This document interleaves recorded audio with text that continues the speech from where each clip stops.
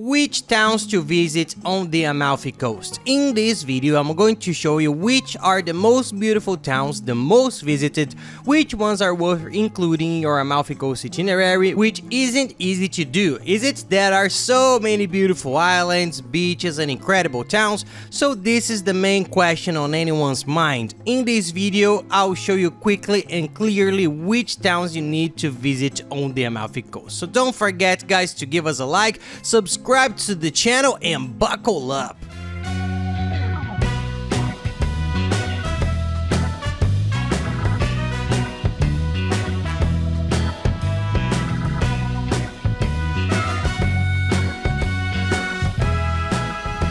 Hey guys, for those who don't know me, I'm Gabriel Lorenzi, creator of the Grupo Dicas, the largest travel content networks in the world, and today we're going to talk about the cities on the Amalfi Coast. We've already made several really cool videos here. Guys, there's the perfect itinerary for the Amalfi Coast, the cheap and practical itinerary on the Amalfi Coast, or all the tips on the Amalfi Coast, and we decided to make this video focusing on the main cities you need to include in your itinerary to get to know the Amalfi Coast. So it's going to be a shorter, more objective video so that you already know and have the start of your itinerary and at least have an idea of which towns are there. So let's get to it.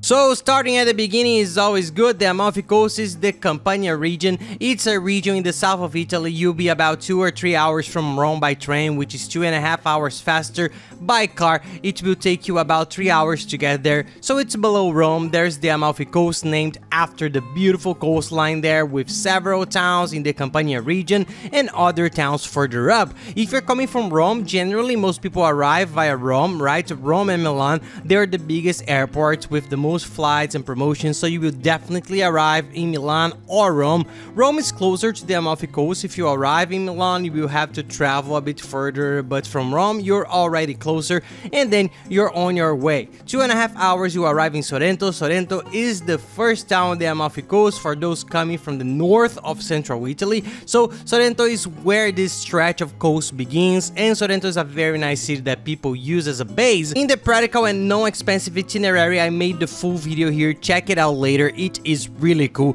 We recommend staying in Sorrento, which is much cheaper, the hotels are better and you can do everything from there. You can take a ferry to any of the other towns, Amalfi, Positano, so it's a great city to base yourself in. I don't think it's that essential in terms of tourism, but it's worth doing it as a base. Then there's one of the most famous you will hear about, which is Sorrento. There's also Naples, a little further up from Sorrento. It's off the Amalfi Coast, but it's a very nice city because it's very close to it. There are ferries from there to the Amalfi Coast. It's an incredible city, well worth a visit, and it's right next to Pompeii, another incredible city that was buried by the volcano's ash. It's another nice city, so you have the option of including Pompeii and Naples in your itinerary, or excluding them and going straight to the Amalfi Coast. And arriving on the Amalfi Coast, now for the main towns, I'll go in order of the ones I like best. Positano, for me, Positano is the Amalfi Coast. It's a reflection of the Amalfi Coast. It was the town we liked the most. If you can stay there for at least 2 days,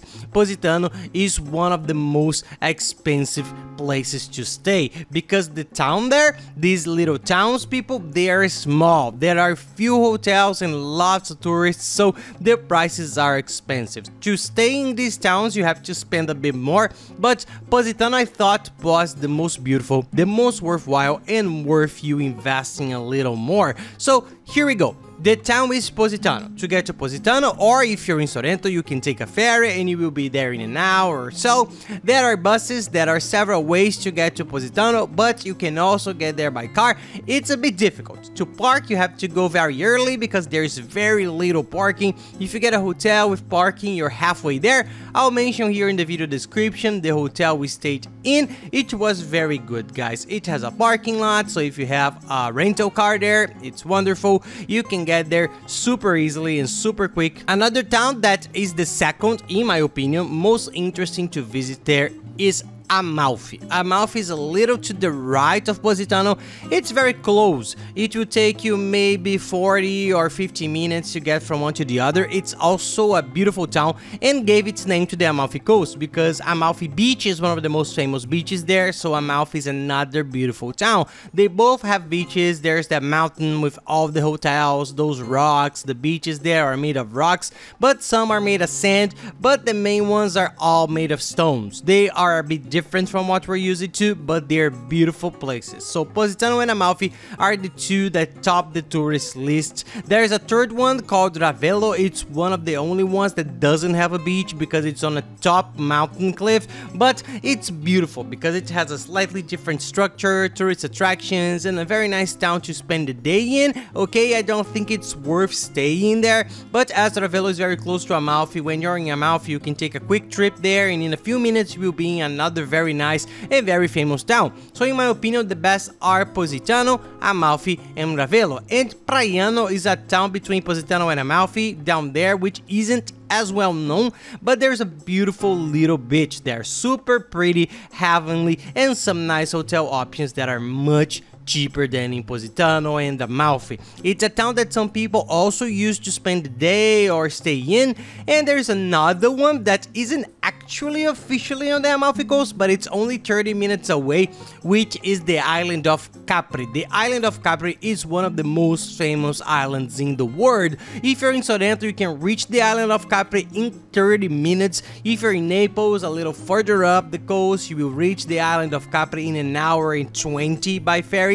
Positano, you can also get to the island of Capri in 40 minutes by ferry. You go to the island of Capri, so it's a very easy place to get to know. No matter which town you're in, you will be close to the island, and the boat trips aren't expensive. So the tour we took, guys, I'll even leave it down here in the description of the video and in the first fixed comments, the website where we buy all the tickets, tours and excursions from all over Europe, especially those in Italy. It has the best price, the cheapest place, and it's very good. There are all the tours there for you to see, and then you put it on in the city or in Positano, you type in into the site Positano, it will show you all the tours that leave from there. There are tours to the Isle of Capri that leave from there, from several other towns. If you're in Sorrento, there's also Naples, all the others. It's a very nice boat that takes you all the way around the island of Capri so you can get off and see it, so it's a very special day. Some people stay on the island of Capri, the price is high, but it's also a very nice experience, but most tourists end up opting for this day trip. You can also go by ferry, but the boat trip is a little bit more expensive and much more comfortable. It's a smaller boat. Ferries are those gigantic boats that only serve as transportation. The tour boats will drop you off at the places, show you the sights, have a guide with you, so I think it's very nice. Take a look and you will see that the price isn't expensive. It's worth including the island of Capri in your Amalfi Coast itinerary. So take a look in this website, everything will be there. They have the best prices and you can do the most amazing tours. And I know it's difficult to put together an Amalfi Coast itinerary. In Italy in general, we have a lot of cities, so everyone gets confused. I stay there, stay 2 days here, 1 day, 3 days in Rome. It's a lot. There are a lot of questions, so I've tried to summarize all the tips here to try to help you with your itinerary. Watch the video afterwards of the itinerary we made for the Amalfi Coast and all the tips, as well as the most beautiful beaches on the Amalfi Coast, which will help you plan the rest of your trip. And down here in the description of the video, guys, and in the first comments, I'll give you all the links to the places we've known for years and know are the best places to book everything. The travel SIM card to use your cell phone there is extremely important. The best, the cheapest, travel insurance, which is a must for Europe, a price comparison tool that compares and finds prices at half the price of what you're likely to find in travel agencies. The same insurance, good, great, fast, cheap. There's also a train and ferry ticket finder. It's all there, guys. The hotels we stayed in are all down here. Just use it as a guide for your entire trip. You have the best services right there. And that's it, guys. I hope you liked the video. If you like it, please don't forget to give us a like and subscribe to the channel because that really helps us a lot. And stay tuned for lots of cool videos. I'll leave you with the 2 most important ones to watch from Italy so you can have a smooth trip, guys. So thanks a lot. Have nice trips.